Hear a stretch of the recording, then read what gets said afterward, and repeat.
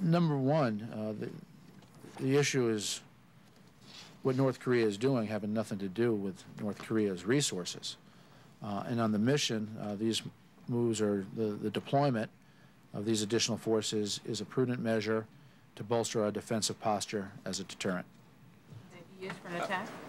That's the purpose of the mission. Go ahead.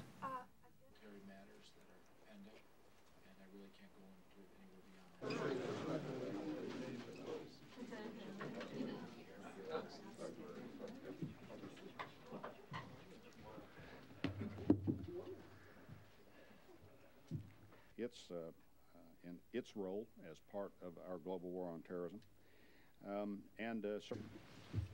I guess it's my responsibility to be interested in things that are taking place in various places of the world that could represent difficulties for the United States and for our friends and allies, and we do that.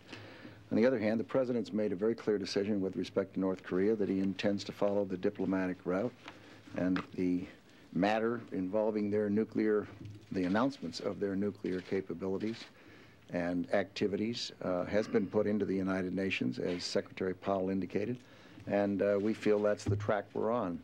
Why have you said recently that you would expect fewer civilian casualties this time? With local leadership, which worked. I was honored to be asked by Senator Daschle to lead this National Security Advisory Group, and I was really pleased to have such a distinguished colleague. We cannot wait this out. In a few months, the North Koreans could have 5 or 6 nuclear bombs. That fundamentally changes the situation. It gives them, first of all, weapons to test, so they can test them, give them more confidence in being able to use them. Secondly, enough weapons to threaten both South Korea and Japan. And finally, enough that they could sell some to terrorists so that those bombs could eventually end up in American cities. Important point.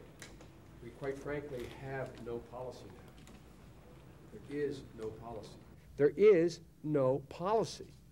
There is no policy.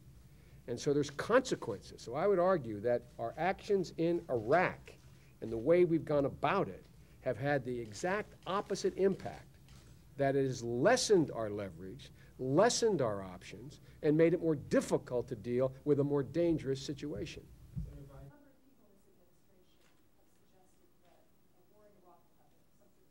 Multilateral action regarding Iraq, so why not multilateral action regarding North Korea? Administration, when it came to office, ditched that framework agreement, decided